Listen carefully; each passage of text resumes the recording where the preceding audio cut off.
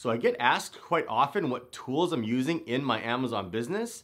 For example, in a lot of my videos, you can see the extensions that I have installed in Chrome, and a lot of people ask what they are. So what I thought I'd do is that in a single video, I'll show you the different tools that over time I've curated that you may or may not have heard of that I find helpful, so that hopefully you find them useful as well. But first, my name is Crescent, and on my channel I share tips and strategy videos, just like this one, on how you can create a successful Amazon FBA private label business. So if you enjoy videos like this, consider subscribing. Alright, let's get started. So I'm pretty sure you've all done the same thing as me. I've gone through a countless number of tools trying to find the ones that can help make my Amazon life just a little bit easier or do something just a little bit faster.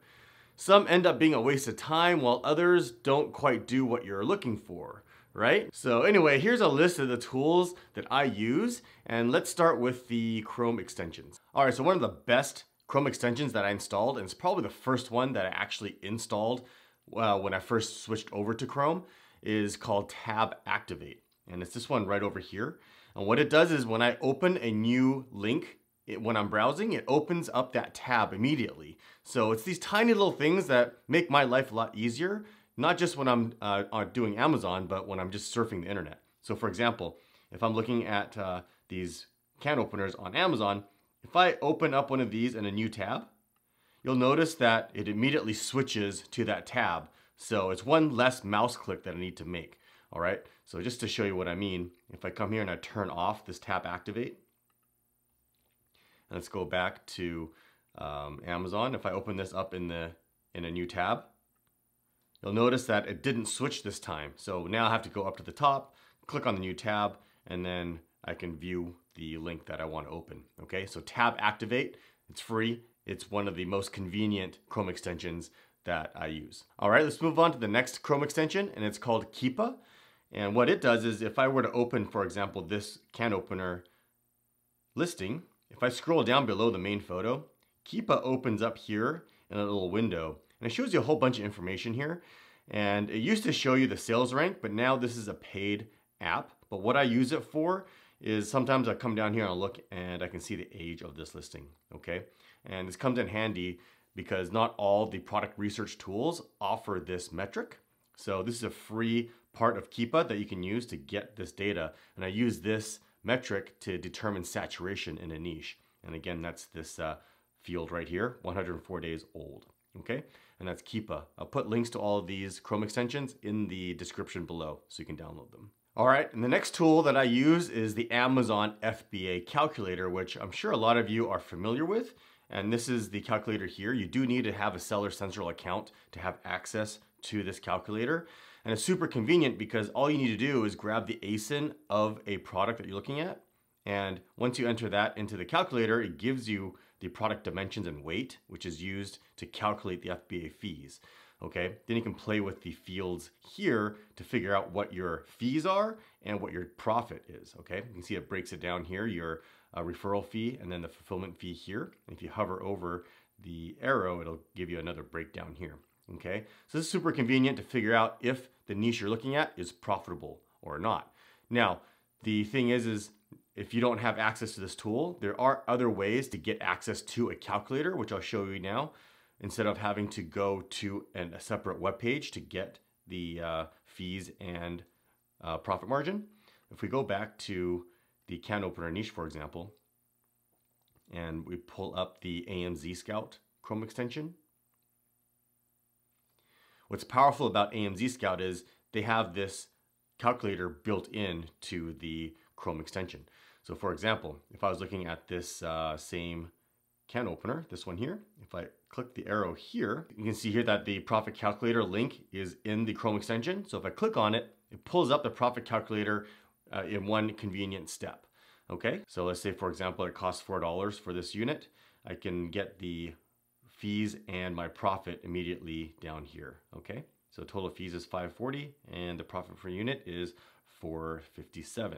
Okay, convenient, one less step that I need to do. I'll use this calculator here if I need to figure out the profit margins or fees instead of having to do multiple steps. All right, now if you don't have the AMZScout Chrome extension, AMZScout does have a free FBA calculator that I can download and install into Chrome, and this one right here.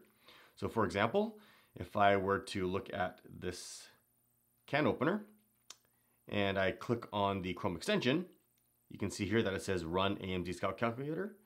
It pulls up that same calculator here, okay? And again, it pulls up the size and weight, which is convenient. So let's just say the cost again is $4. You can see that it figured out the FBA fees and the profit per unit here, just like in the Chrome extension, okay? All right, moving on. The next Chrome extension that I want to show you is called Stock Stats. And it's this one right here, and it's also by AMZScout. And what's convenient about this one is when you're product tracking a niche, you need to add probably 15 or 20 listings to a product tracker and or do the 999 cart method. And this is something you want to do every 24 hours for 10 to 14 days or longer if you can to collect enough data to figure out if the sales velocity meets your targets, right? Now, if you don't know what I'm talking about as far as product tracking and doing the 999 cart method, I'll leave a link to it here as well as down in the video's description below so you can learn about it. But for the purposes of this video, I'm just going to show you how convenient this Chrome extension is. So instead of having to do the 999 cart method, which is pretty tedious, if you click on this and run stock stats, you can see that it pulled up the stock, how many units this seller has in stock at this time. So just by running this extension, I can take note of this and record it in an Excel spreadsheet. So using this method cuts down doing the 999 cart method to just a few minutes rather than 10 or 15 minutes. Okay. Now, another powerful tool that I like to use to keep my listings optimized is a keyword rank checker and index checker. Okay. And it's this tool right here. So for example, let's just copy this ASIN for this listing. And if I were to open this tool, you can see it's going to ask me where I want to do the search on. And so let's just stick with Amazon.com. And if I type in the ASIN, it's going to search this ASIN for the keywords that I enter here and tell me if they're indexed or not. So for example, that is a can opener product, right? So let's just check to see if the word phrase can opener is indexed. And then I can enter more, for example, stainless steel. And then just to show you a keyword that probably isn't indexed by this seller, something just out of the ordinary like tires, okay? Because it's totally not related to tires, right? If I click on check, you can see here for those 3 keyword phrases, can opener is indexed and it's on page 1 and position 7. And then stainless steel is indexed. However, the page rank is greater than 10, so it doesn't know exactly where it is, but it is indexed. And tires isn't indexed, obviously, because the seller isn't trying to index the word tires for something that's a stainless steel can opener, right? Makes sense?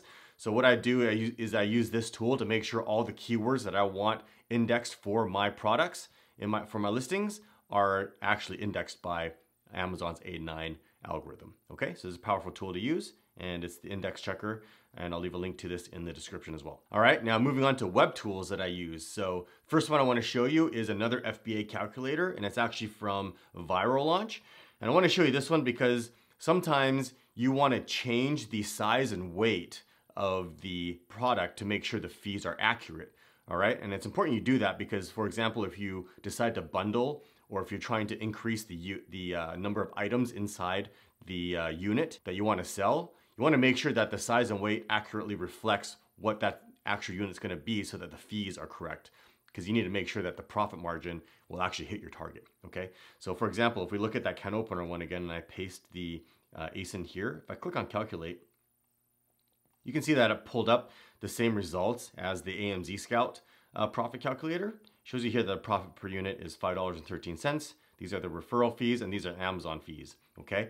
But what's powerful about the one from Viral Launch is that you can click on this edit dimensions button here, and now I can change the size and the weight. So let's say I want to include 2 of these can openers. Well, then obviously the size and weight of this box is probably going to change, right? So the weight will definitely double. So instead of half a pound, it's going to be 1 pound. And then let's just say it fits inside the same box. Okay, so if I click on update, you'll notice that the fee went up. It's now $4.77. Okay, so this is why I like to use this tool. If I know I'm going to bundle with something or whatever I'm doing is going to change the size and weight, like the packaging, I want to make sure that I know what the exact FBA fees are so I can calculate the exact profit margin. Okay, so for example, if you're bundling, you want to get the item weight of that other product, and you can do that on Amazon as well by searching that other product, get the weight of that, and then just combine that weight with the original product unit. Okay, and then enter it here. Okay, so a tool that I discovered over a year ago is such a powerful tool, and I actually made a video specifically on this tool, and I'll leave a link to it over here as well as in the description below. And it's a website called Yasiv. And this is such a powerful tool because one of the best ways to differentiate your product is to find something to bundle with it, okay? So what Yasiv does is that it goes through and finds products that people have frequently bought together with the main item. So again, if we go to yasiv.com, we want to change this to all, and then we'll type in can opener or the ASIN. All right, so once it's loaded, you can see here on the right that I found 171 products that people bought along with this can opener. You can see right in the middle is that can opener, and now it's created this web. So if we zoom out of here, you can see that people that bought this can opener also bought all these other items, okay? So let's just close this here. So you can see here that people that bought this can opener also bought this peeler, this garlic press, what is this? A lemon zester and a lemon squeezer. It looks like a corkscrew wine opener deal. Okay, and it leads you down these paths to find ideas that you probably wouldn't even have thought of.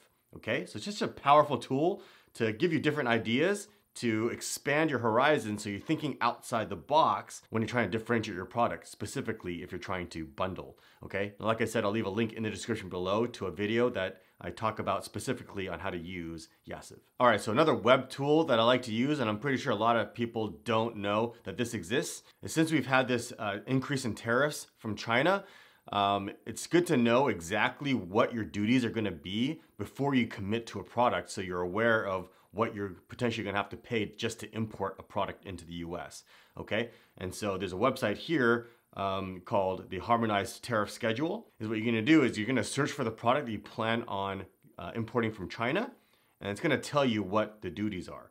So for example, we're gonna look up a can opener. We can type in can opener here. And it's gonna pull up a lot of related listings here. So what I like to do is just do a search for a can opener. And I'll look on the left here until I see the category that matches the stainless steel can opener that we're looking at, okay? So you can see here that the first result is actually a handheld battery operated automatic can openers. So that's not it. So you gotta be aware that sometimes how it's listed in this database isn't exactly how we would describe it. So I'm just gonna try searching for the word opener and see what I find here. So it's not a letter opener. There you go. Can openers, including combination units. Okay, so this is the HTS code. So if I were to just highlight that, or actually if I just click on it, it's gonna pull it up right here. This number here should match this one. And you can see that the can opener listing here, the rates of duty, you wanna look in the column 1 here. General and special has no duties, okay?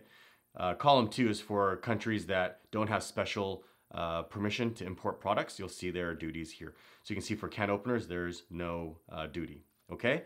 And so I'll give you another example. So let's just say we wanna find another product like the felt letter boards. Okay, now I know this is probably gonna be more difficult to find because it's probably not called a felt letter board.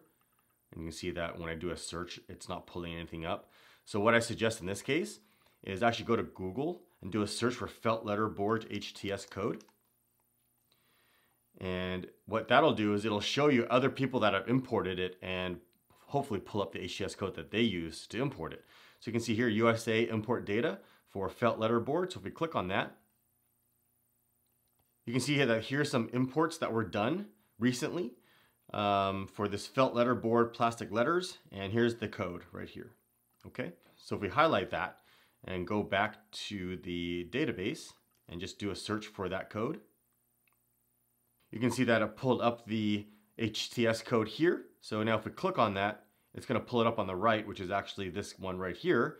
And you can see if we look in the first column again, there's no duties. All right, and that's how easy it is to see if whatever product you're interested in importing from China, what the potential duties are. All right, so the other tool that I use is actually for doing product research, and it's the AMZScout web app. And this is a tool where it's analyzed all of the products in the Amazon marketplace so that you can find products by specific filters. Now, I'm not going to go into exact detail on how to use this. I do have a video on it, which I'll leave a link to over here, as well as in the video description below. Now, what's powerful about the AMZScout web app subscription is that not only do you get access to the product database, but you also get access to the supplier database, which allows you to find the exact suppliers for your competitors. So it's such a powerful tool. It also allows you to vet suppliers to make sure you're finding top-notch, high quality, and reliable suppliers. It also gives you access to Keyword Scout, which is the only keyword research tool that I use now because it's extremely thorough and it's able to find keywords that most other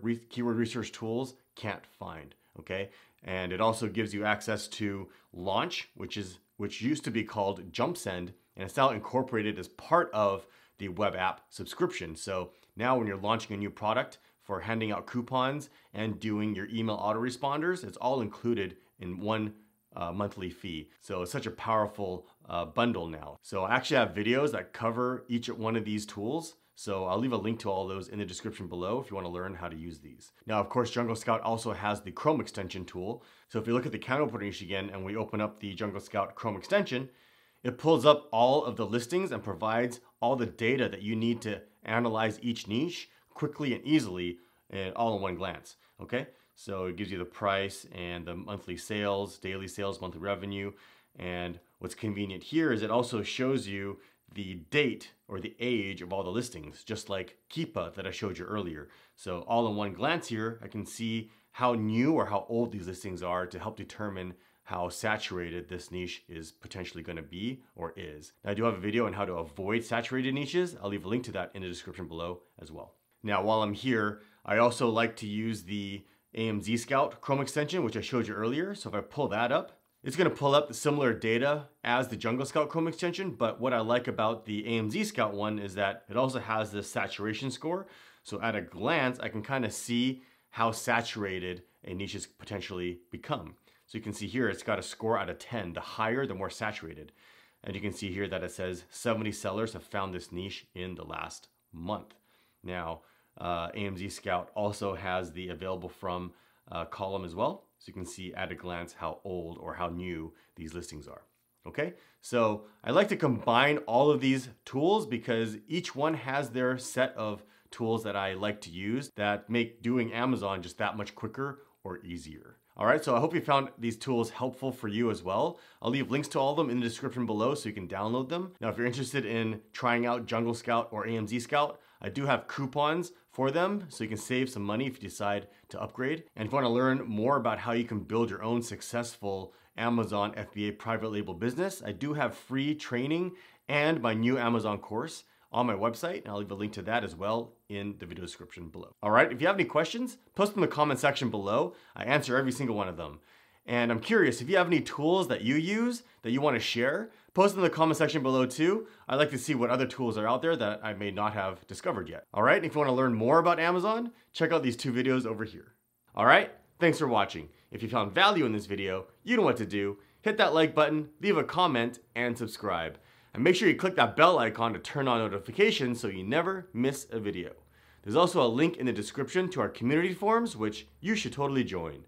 And as always, thanks for watching.